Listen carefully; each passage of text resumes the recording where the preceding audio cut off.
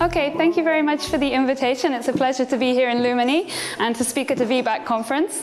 So I'm going to start with a brief overview and introduce the notation. And first, let me just say that this is all joint work with Simon Pepin Lehalleur.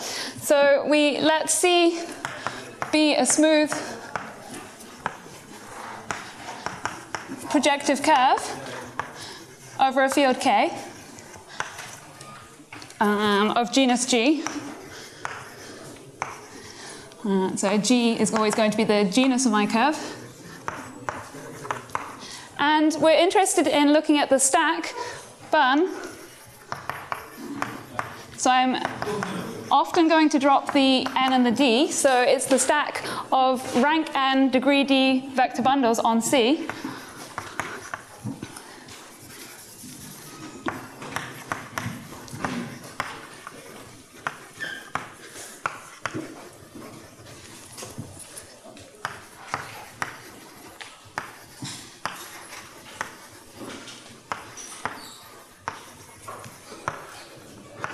And the goal of this project is to understand the motif of this stack in cohomology.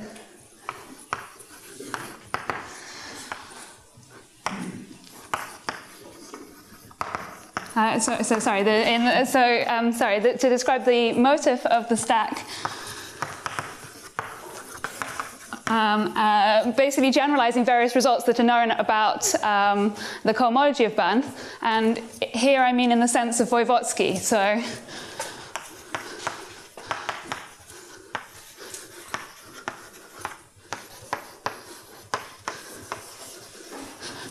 let me just start with recalling some of the properties of, that are already known about Bun.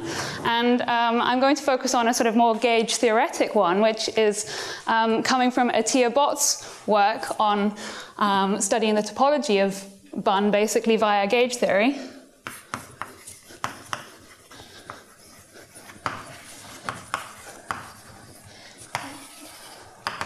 So here we're going to be working over the complex numbers. Over k is equal to c. And then, so Atiyah Bott's description of the cohomology of Bun basically comes from looking at the cohomology of the classifying space of the complex gauge group. And what they do is they consider, well, one way that you can interpret what they do is you can consider the universal bundle over this stack and then look at its Chern classes.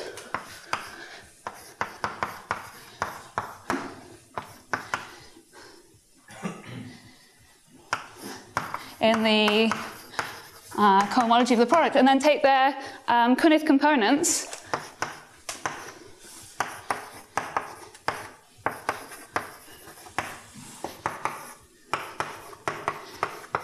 and these Kunith components generate the cohomology.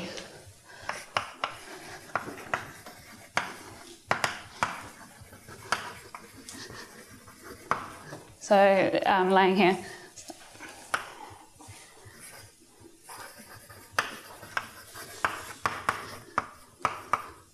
And so actually we're going to hopefully at the end, if there's time, come back to this sort of description in terms of Chern classes and do a similar thing but motivically. So let me just start. So I'm not going to assume that anyone knows what a motif is, but let me give a sort of crash course in motifs. So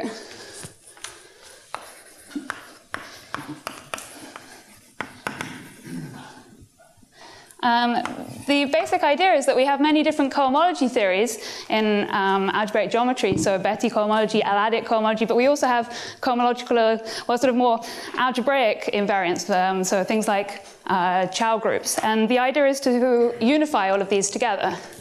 So this goes back to Grothendieck.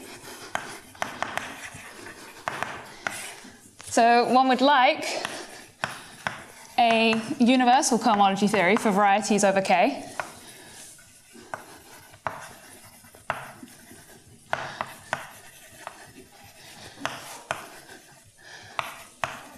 Which also captures more algebraic-geometric invariants. And so let me be a little bit more precise. So one would like an abelian category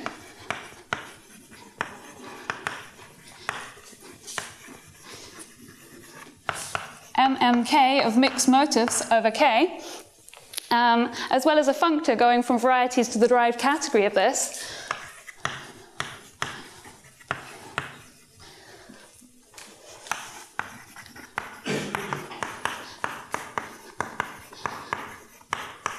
Through which all cohomology theories factor.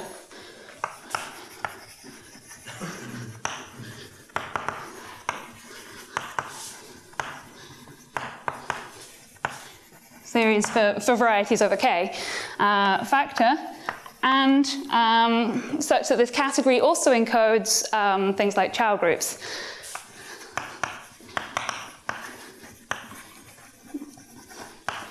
As its homomorphism groups. Okay. So this is a want and not a, so this category doesn't exist. So maybe I should emphasize the want here, so it doesn't exist. But instead, people couldn't construct this category, so instead it was proposed by Beilinson and Deligne to try and construct this category instead, so this triangulated category. And this is then what Voevodsky did. So he constructed a triangulated category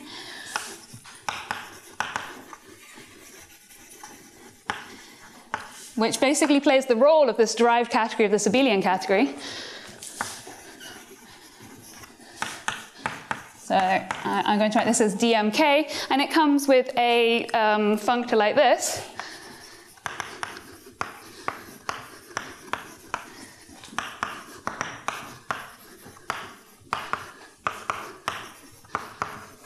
Which sends a variety to its motive.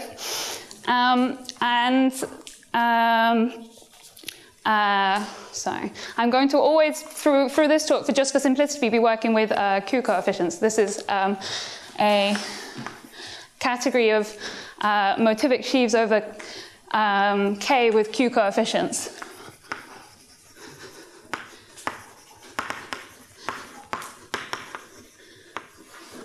So there will be some results where we'll actually need that it's Q coefficients, and I'll try and remember to say where it's important that we're working with Q coefficients. Oh, I'm not supposed to touch the board, am I? Yeah, and I've already broken the first rule. Okay, so let me just give you some basic properties of DM. Oh, I see, this is why you don't touch the board. Yeah, okay, it's serious. So properties of DMK. So firstly, it's a tensor triangulated category. So on varieties, we have the Cartesian product of varieties, and this corresponds to the tensor product here. And we have a Kunneth isomorphism. So that the motif of a Cartesian product of K varieties X and Y is just the tensor product of their motifs. And then you can see that the unit for this is what's called a Tate motif. So the unit is the motif of a point. And this is very special, so it gets the notation Q0. And then, in fact, you can take tensor products of these motifs, and also they're invertible. So we have, for all R in Z, we have Tate twists. And so, where Q1 is coming from basically a decomposition of the motif of P1.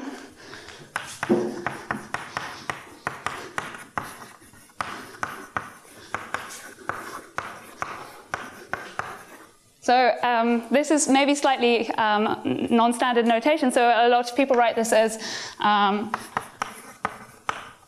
Q1, 2, but I'm just packaging this together because we're always going to have the twists coming together in this talk.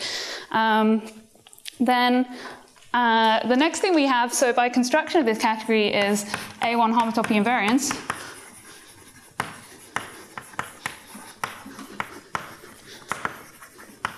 So you have that the motif of X cross A1 is the same as the motif of X. And if you have a vector bundle on a variety X, should I be alarmed by that noise? Or no? So for a vector bundle V over X, we also have that the motif of V is the same as the motif of X. Okay.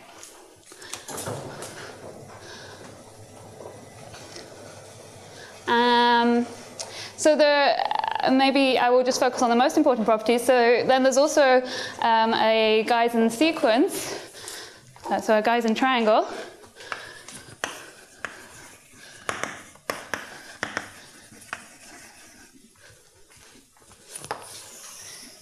So if we've got a pair of smooth varieties, so we've got a closed subvariety and both are smooth, and C is the codimension of Z and X, then we have a distinguished triangle in this triangulated category, going from the open complement to the motif of X, and then you have a Gaussian map to the motif of Z twisted by this codimension shift here. So I'm just going to write this always as M, Z, and then C, just for brevity. So you have a distinguished triangle like this. And then there's also things like projective bundle formulae. So things that you know that happen in cohomology also happen here. You have Meyer-Torus sequences, Poincare duality. And let me just quickly explain the relationship with algebraic cycles.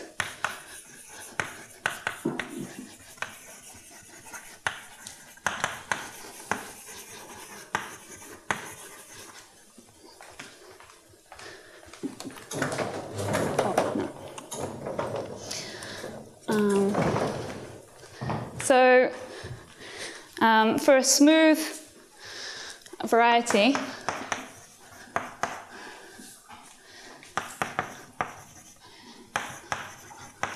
and any natural number I, we have that the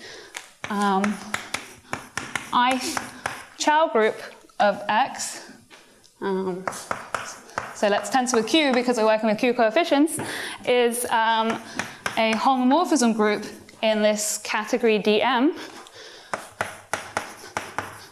And it's the homs from the motif of X to the twist corresponding to I. And so a particular example of this is Chern classes. So e.g. if you've got V over X, a vector bundle, then you have CI X, which CIV, which you can think of as a motif, as a morphism of motifs going from the motif of X to QI. Okay. And there are also realization functors as well in cohomology, but maybe I will skip that due to, so I just say that there are realization functors, so there are various different ones.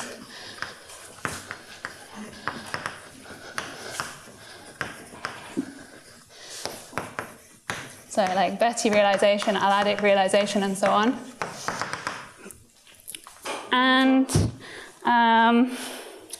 there's also things like compactly supported motifs, and so in fact the motif that we're looking at is behaving more like a homology theory. So it's this functor M up above is covariant.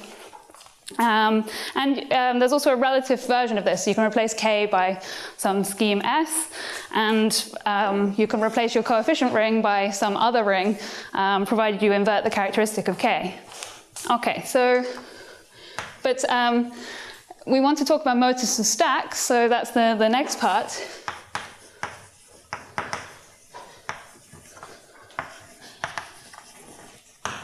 And there are several different ways in which you could do this, but we want one where we can actually compute with it.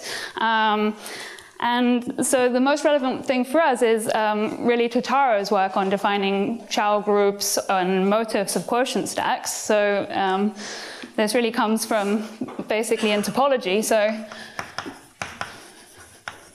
in algebraic topology,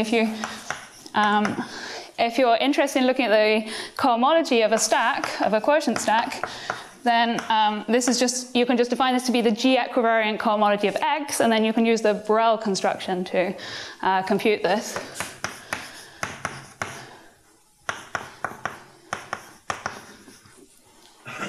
So then you quotient by the diagonal action of G here. And basically we want an algebraic approximation to this.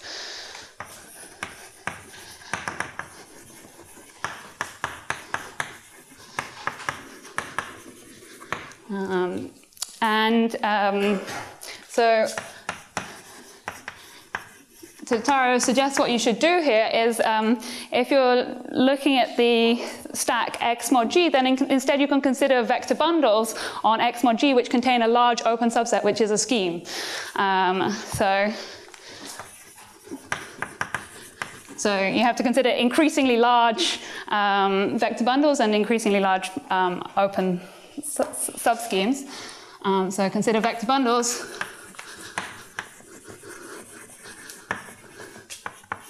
on X mod G containing a large open set that is a scheme.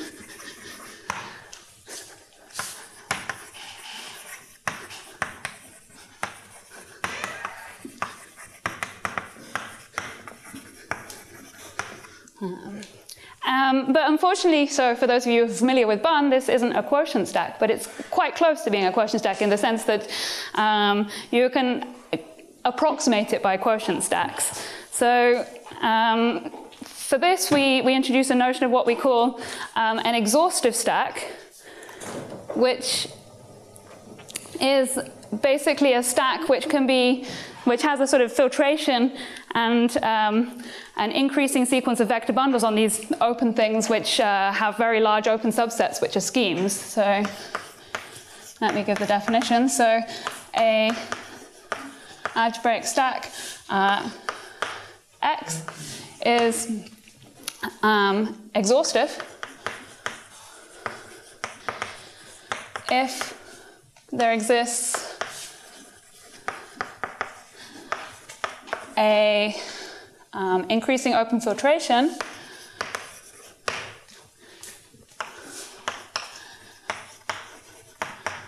by quasi-compact stacks. So let me just check my notation.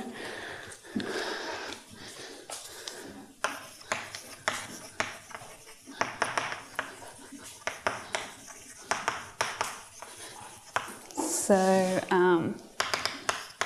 xn into xn plus 1, and then all of these are contained inside X, and a sequence of vector bundles, one for each n,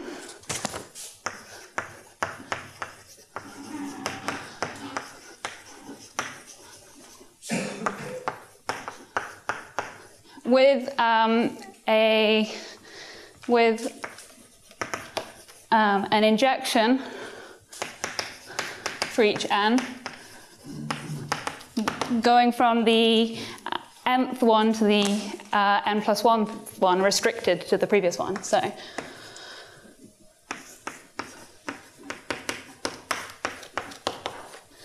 okay. So this definition continues, as well as closed substacks.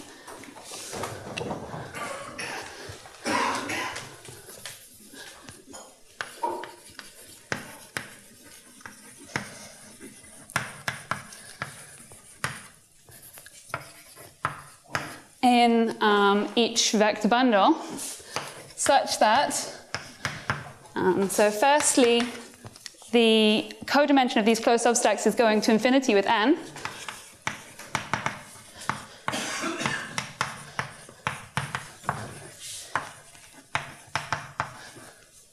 And so the open complements are becoming larger and larger and better approximations, and these open complements should be schemes.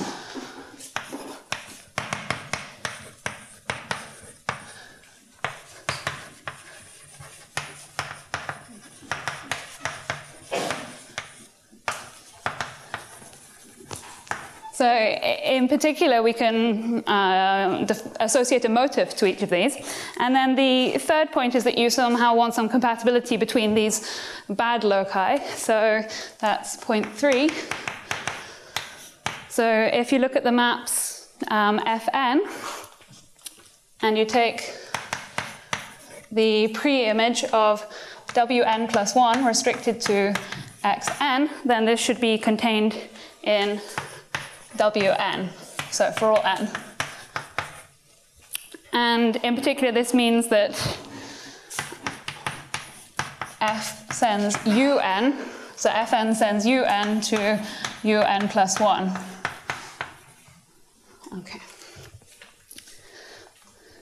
So Vicky? Yes? So are these bundles in three-dimensional or? No, they all have finite rank, but their ranks are going to go to infinity. So I will do an example in a minute for BGM, and then I think it will be very clear. Okay, but let me just, before I do that, explain what then the definition of the motive of the stack is.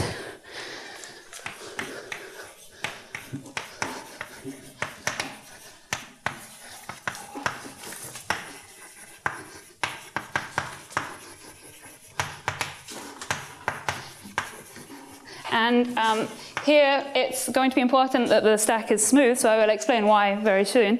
So for an exhaustive sequence, so for a sequence as above, so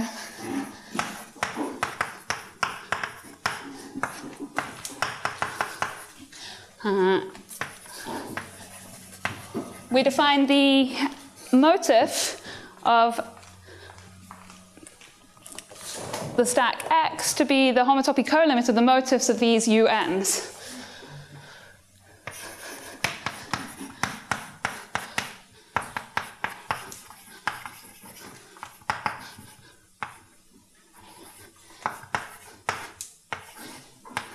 Where the transition maps are coming from these maps Fn here. And this is well defined. Yes, this is well defined. So I'm going to, so this is lying in BMK. So it doesn't depend on these choices, and this is where we need actually the smoothness. So let me say that.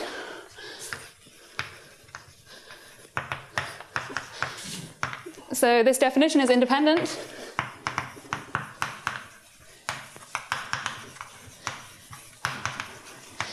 of these choices. And basically, what the main ingredients are in the proof of this lemma is firstly A1 homotopy invariants, and secondly a key lemma, which we're going to use later, so I'm going to write it on the board, which is that, and this is where you need the smoothness. So let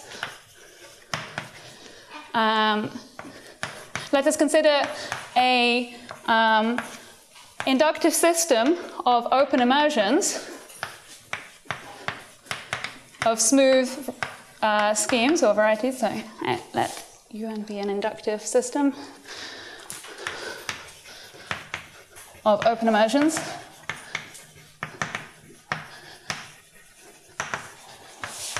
of smooth schemes over K. Then and assume that the codimension of the complement is going to infinity.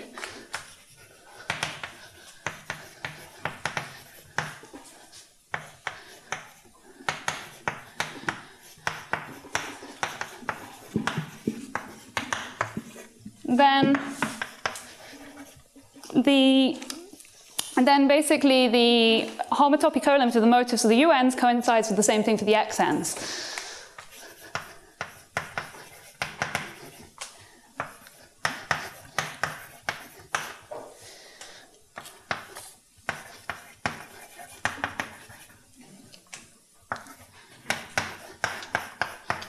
And so this really uses known vanishing of motivic cohomology.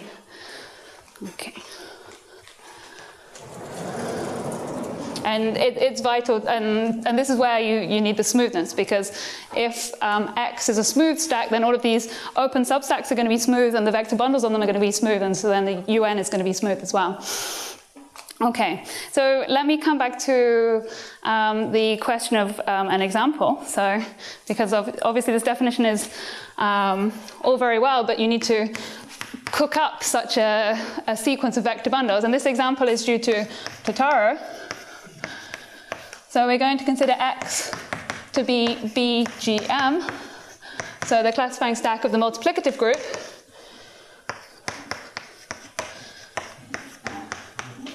So then a vector bundle on this stack is just a representation of GM. So we take the vector bundle corresponding to the representation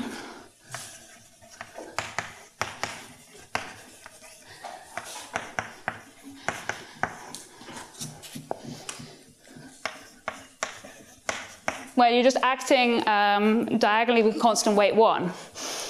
So for all n. Then inside here you have the closed substack where the action is not free here, so that's the origin, mod GM. And then the open part is everything apart from the origin, so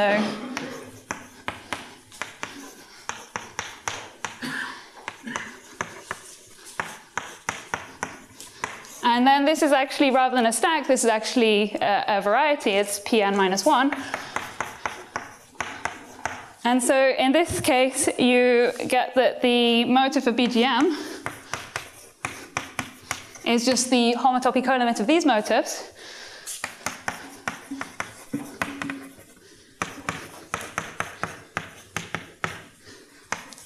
And so then the projective bundle formula that I didn't write down tells you that this motif is a sum of tape motifs. And so you actually get that this is a sum over all J, and then the motifs like this, Qj.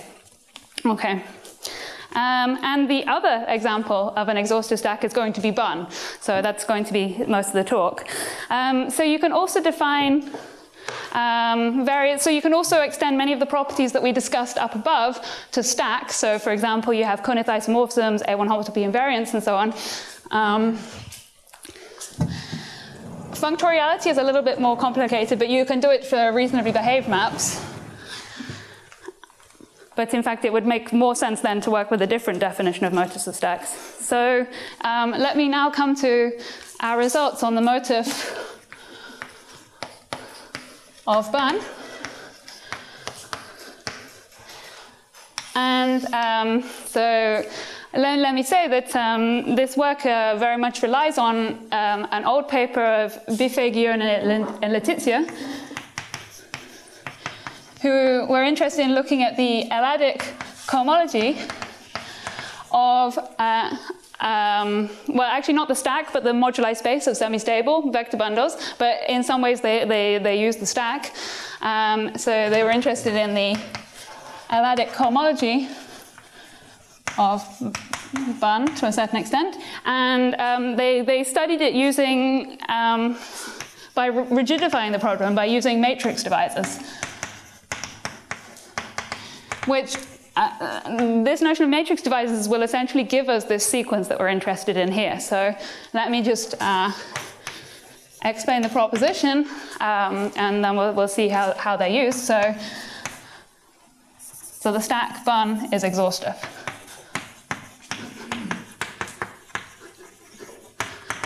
Okay. So the proof, so firstly we need to find a filtration by open substacks, and what we're going to do is we're going to filter it by maximal slopes.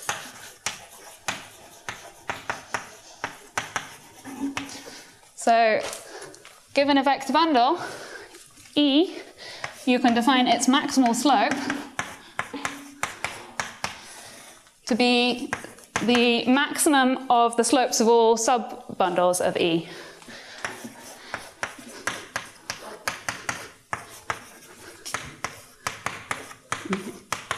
So this is just the slope of the first vector bundle appearing in the Hardy-Narasimhan filtration of E. Okay, so then take a sequence UL of rational numbers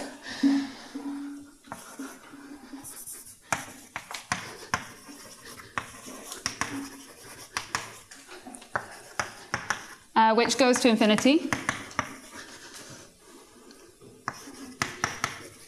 Then you can consider the substack of Bun consisting of all vector bundles with maximal slope less than μL, or less than or equal to μL. So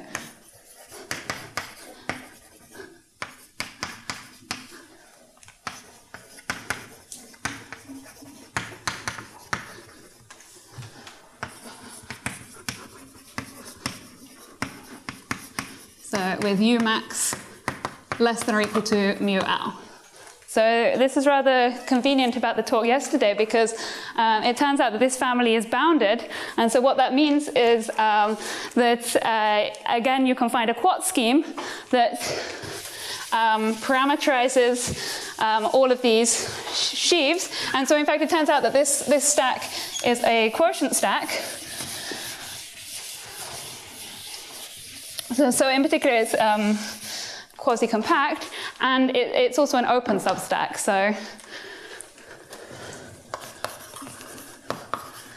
Bun less than or equal to μL is an open substack and a quotient stack.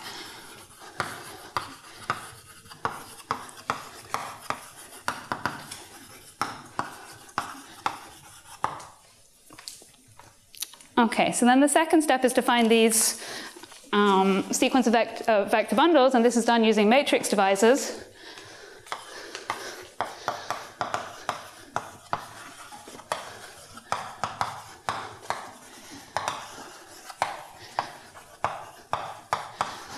So I'm not going to assume you know what a matrix divisor is, but it's just a generalization of a divisor to higher rank. So for a divisor D on C, we consider div D. So as a set, this is just the set of all subsheaves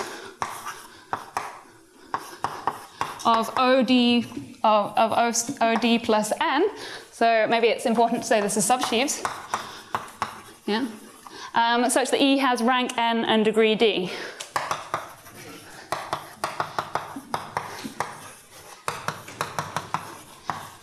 So this has a natural forgetful map to Bun. In fact, this isn't just a set, this is actually a smooth projective variety, so it's actually a Quot scheme parameterizing torsion quotients of this sheaf of a fixed degree. So it turns out that this is a smooth. So projective is clear because it's a Quot scheme, but the smoothness comes from the fact that you're working on a curve and you're looking at torsion quotients. And if you have a larger effective divisor, so if you have D prime bigger than D, then you have a map going from OD to OD prime, and so this gives you an inductive system.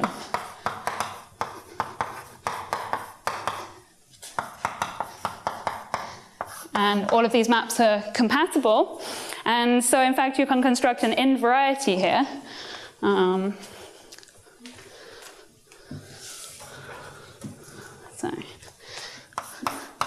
So I just call that div, and I'm going to drop the n's and the d's like I did for bun. So div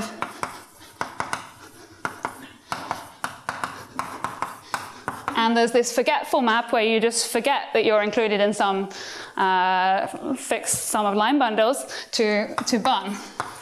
And the thing is that this is quite close to being a vector bundle. So let me be a little bit more precise.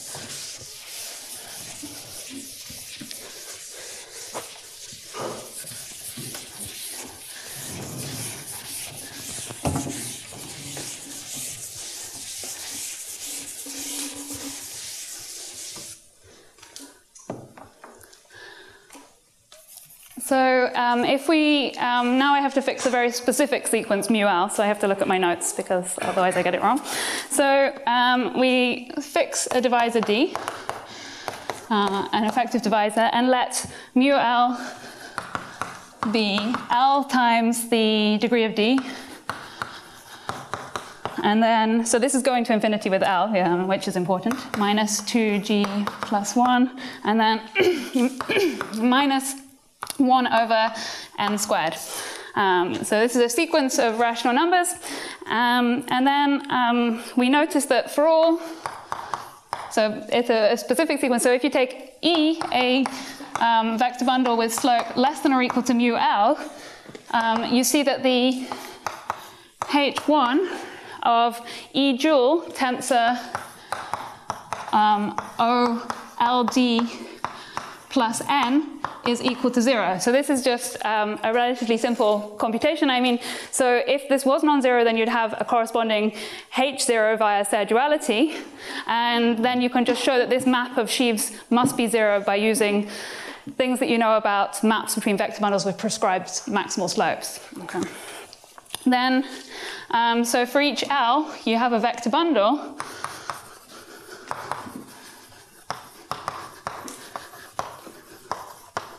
which I'm going to call VL on bun less than or equal to mu L, whose fiber over a particular E is just the Homs from E to OLD plus N.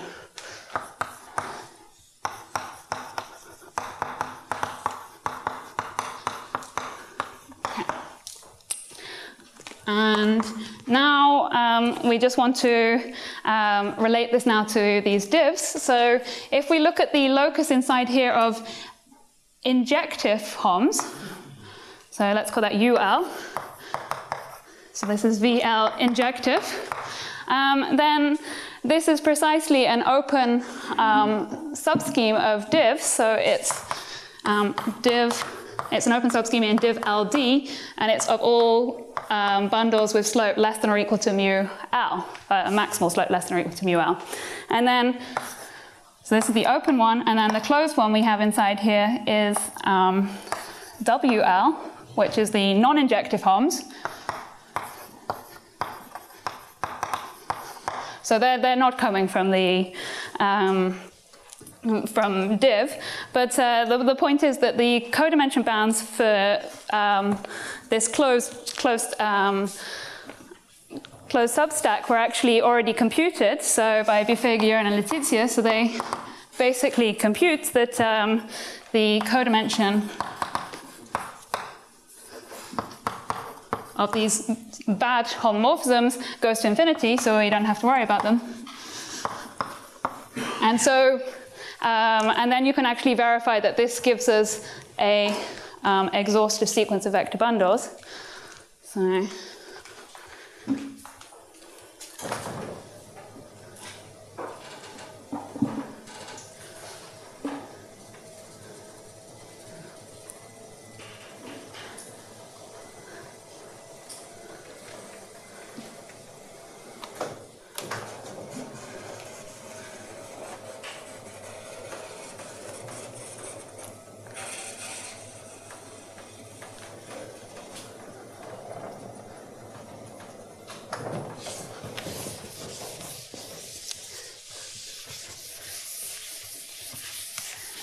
And so this means that we can now say what is the motive of Bun.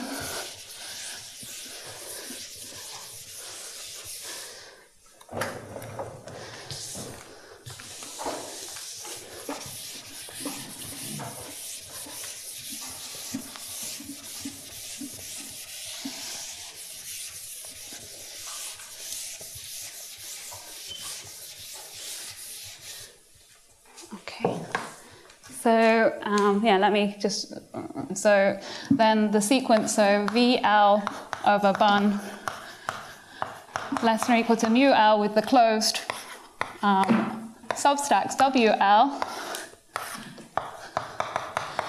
is an exhaustive, it makes Bun into an exhaustive stack.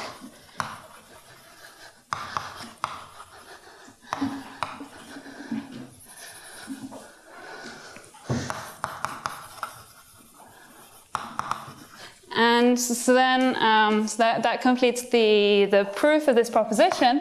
But then now we have that the motive of Bun is just the homotopy colimit of the motifs of the ULs.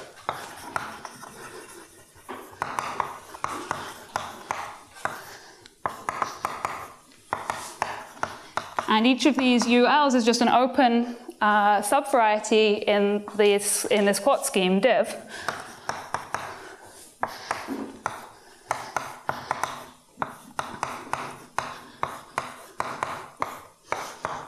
Okay, and so then the first theorem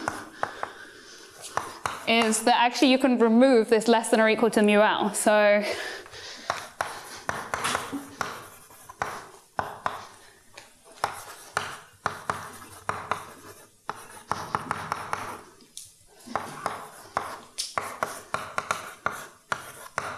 and here, what we use, so the proof is that we use this, which I hope is still on the board, this key lemma.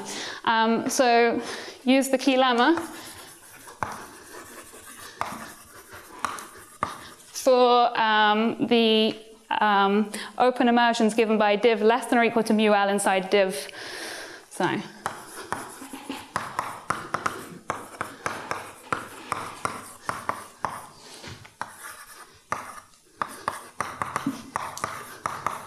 And then again, the codimension bounds are already given in this paper of Bifigio and Letizia, so it's relatively straightforward from there. So then the next step is, so we have these smooth projective varieties, and we'd like to understand their motifs. And for this, we can use a circle action.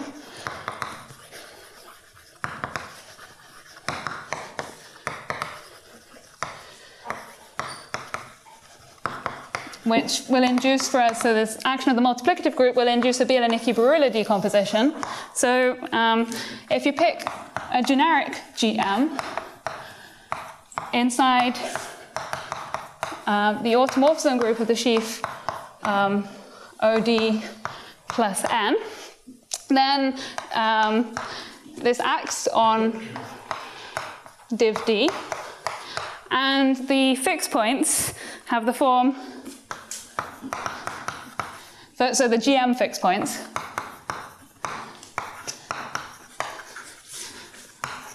well, if this GM is generic, it's the same as the fixed points for the diagonal maximal torus. So they decompose as a direct sum of line bundles then. So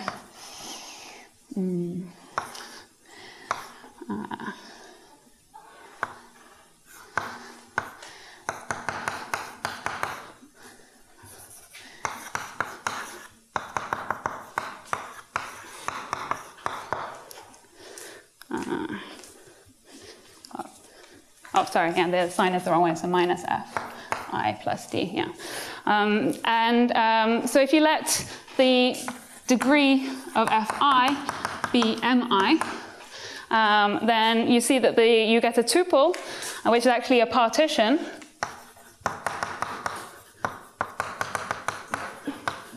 of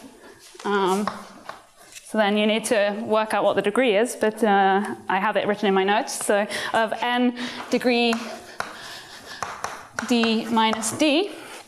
And so you see that the GM fixed locus here, so this you can think of as being as a point in a product of symmetric powers of the curve. So Cm you just define to be Cm1 crossed by Cmn. And then the GM fixed locus is just the disjoint union of all of these for each different partition M.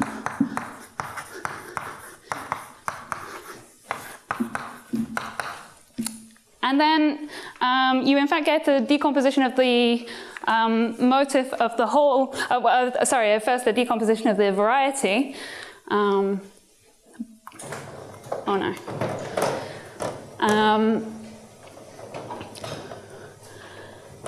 By just flowing under the GM action to the limit as t goes to 0.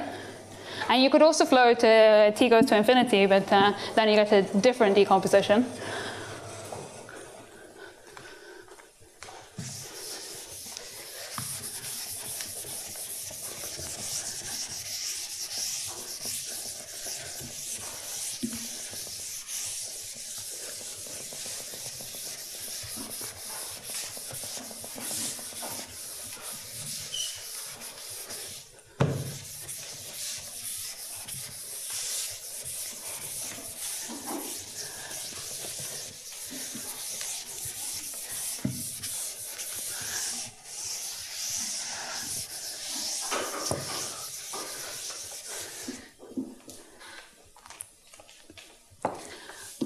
So yes, if you flow under the GM action,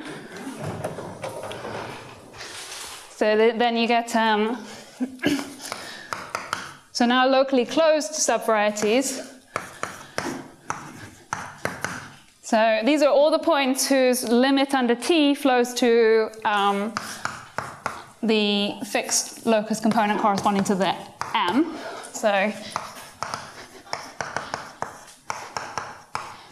you have this map going like this, and actually this map is an affine fibration. So the motif of this is actually the same thing as the motif of this. And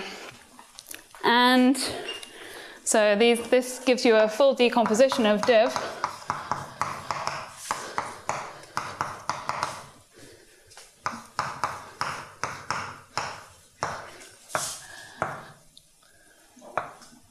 And with partitions of n degree d minus d. And in fact, there's also so this also induces a decomposition of the cohomology. So the cohomology of this variety can be described completely in terms of the cohomology of the fixed points. And the same is true for the motifs. So this is work of Brosnan and Karpenko. So we have a motivic BB decomposition.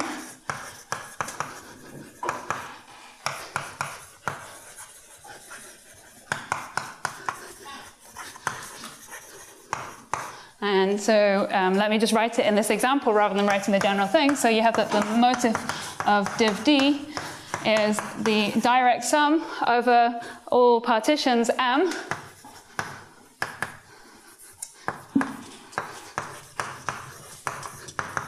And then, you have the motif of the fixed point locus, and then there's a shift by the codimension because there's going to be a Geisen map appearing somewhere here. So maybe I can write it here. So the codimension of a stratum here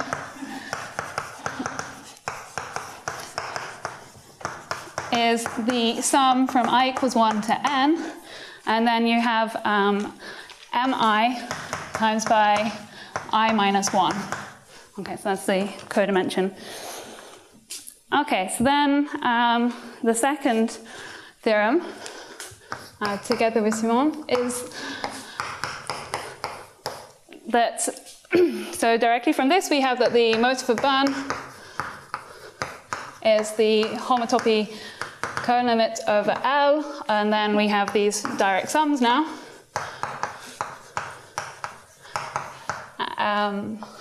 Oh, sorry, there should be an L now. And L degree d minus d, and then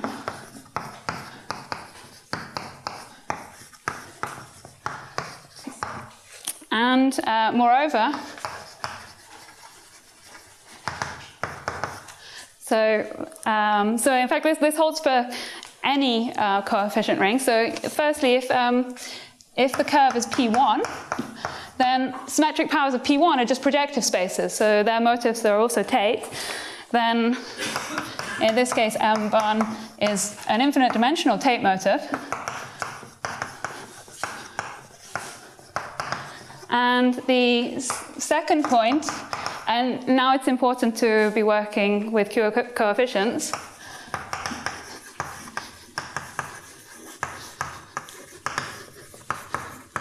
is that the motif of Bunn lies in the localizing subcategory of dm,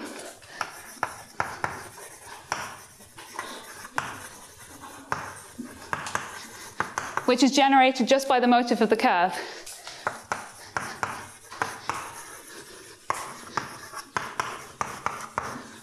And so, in this point, why we need Q coefficients is then that, so all we need to show is that all of these motifs lie in this category, but then you have that you can actually define the symmetric power of a motif. Well, okay, maybe let me do it not as a tuple, but just as a given R. So we take the R symmetric power of the curve, and then this is just the R symmetric power of the motif of C. And this is a direct factor of the rth tensor product of the motif of C with itself. And so everything is generated by the motif of the curve. Okay, so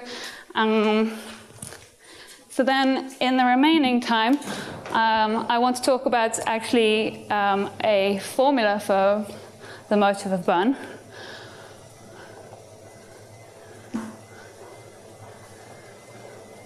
And this will come back to the Atiyah-Bott description in terms of Chern classes.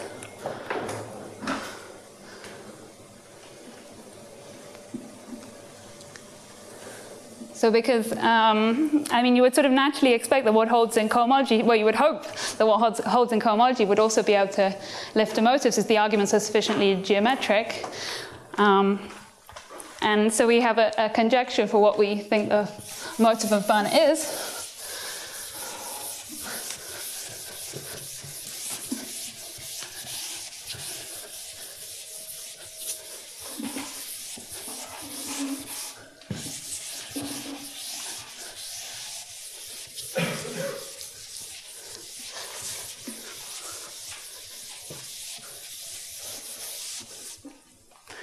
So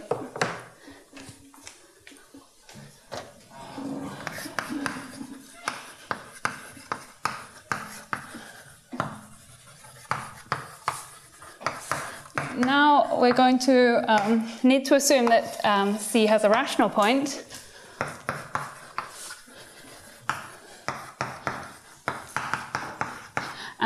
So because then this gives us a decomposition of the motif, so just taking the map going from spec K to C gives you, so that in fact splits off a direct factor, so you get that the motif of C is, so you have a copy of Q0 and then plus the reduced motif of the curve, which again actually splits off into two factors.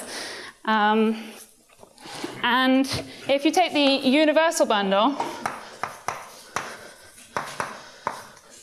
on Bunn cross C, then so you can also define Chern classes for vector bundles on exhaustive stacks as well. So this will be an element in M bun cross C, and then Qi. And so the motive of bun cross the motive of C is just the motive of bun tensor the motive of C. So, and then you can move this across to the other side. So this is the same as the Homs in dm from M bun to now MC, and then the dual here, tensor with I. And then using Poincare-Jality, this MC dual, so C is smooth and projective, so MC dual is just MC minus 1, so this whole thing here is MC I minus 1. So you can think of the Chern classes as giving you a map from M bun to MC I minus 1, and you can also look at reduced Chern classes, which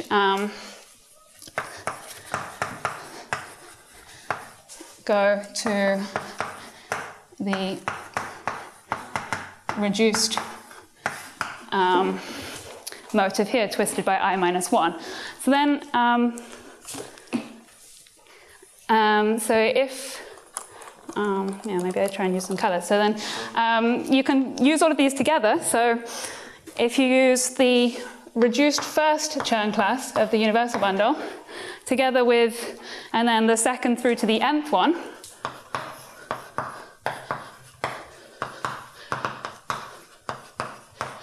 so then this gives you a map from the motive of bun to, so what do we have? So first we have the reduced motive of C, and then we have the motive of C, and then with various twists here, coming from these other factors.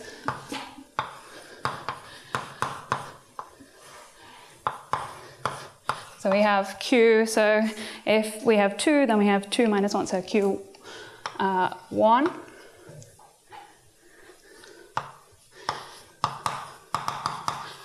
Through to Qn. Oh no, sorry, I've done something wrong here. Yeah, no, n minus 1. Yeah. And let's call this thing on the right, let's call this W, then, and let's call this C. So then you can take the symmetric powers of this, and it gives you a map from N bun to